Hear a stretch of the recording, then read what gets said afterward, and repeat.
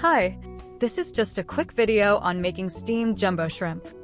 I am from New England and have grown up on fresh lobster from the Atlantic.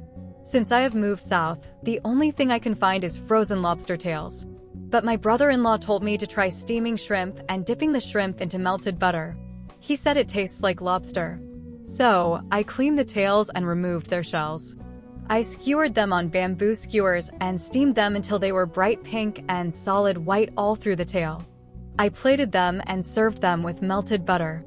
I would say, if I closed my eyes, I would get a similar texture of a piece of lobster.